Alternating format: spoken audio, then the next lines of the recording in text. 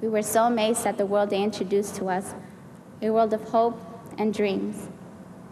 You see, these consultants were not only our tutors, but they were our friends, and most important, our role models. They became the image of another life that many young people in our community have never seen, beyond the barriers of the West Side.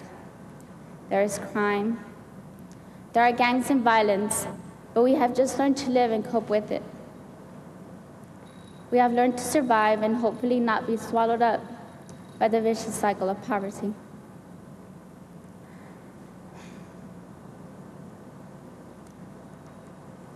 Unfortunately, many have come to the conclusion that that is all there is, and only because they have not been exposed to another world, to a better world. And that is where you come in. You give us the hope and motivation we need to continue. And sure, our parents are great. We love them and they have tried to give us the best they can. But for some of them, trying to earn a living and hold a family together, as a single parent, it's very difficult. Some of you have become the other parent we don't have. The male consultants we had became my role models, the image of the father that I never knew. They motivated me and encouraged me and slowly exposed me to the world that I so desperately needed to see. You mean a lot to us. And I realize this every week when I see the smiles of the students on Friday when you come. You really do have an impact on our lives. Our consultants believed in us.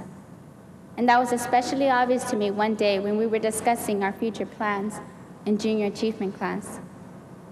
I said I wanted to study in England. One of my classmates stood up and said,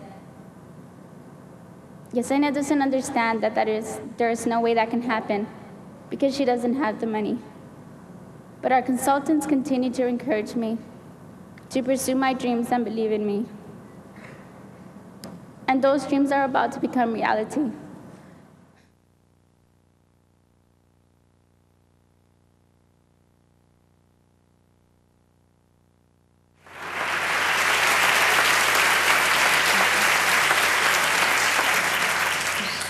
It's really hard for me to watch that video. Well, it's so good to be here today. I've seen and I've met new faces the past couple of days, and it's been wonderful. Thank you.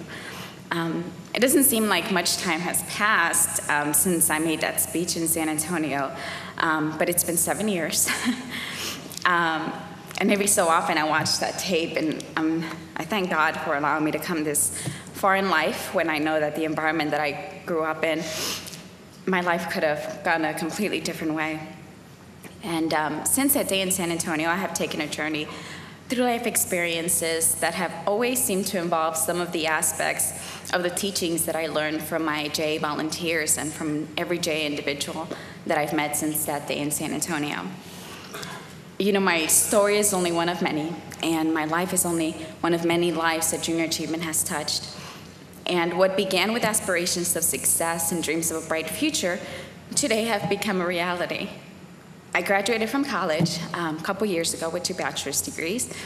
I was able to study in London for 1 year, and most recently I finished my first year of law school.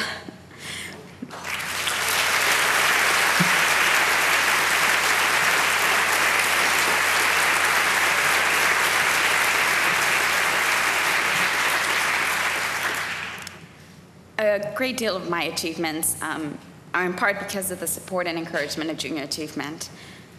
What I learned from Junior Achievement throughout the years, beginning from when I first took JA at the age of 13 and through today, is that anyone can triumph over personal obstacles to obtain their goals, that everyone has within them the ability to one day achieve personal fulfillment, and that no career ambition is too great or unattainable.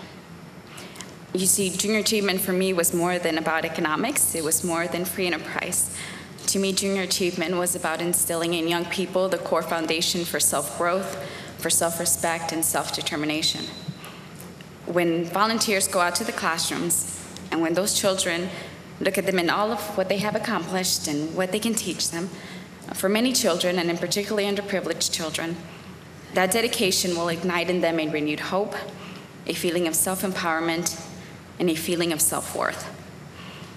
This is what I believe will drive young children and young adults to succeed in their personal and professional lives. And this is most certainly what Junior Achievement volunteers instilled in me. Today, I honestly believe that I have a brighter future because of Junior Achievement. Finally, I just want to thank everyone at J for being a great source of moral support, for always thinking of me, and for being great friends. I live in Chicago now, and I want to be involved with Junior Achievement in whatever capacity I can, because I hope to one day be able to touch the life of one child the way that Junior Achievement touched mine. Thank you.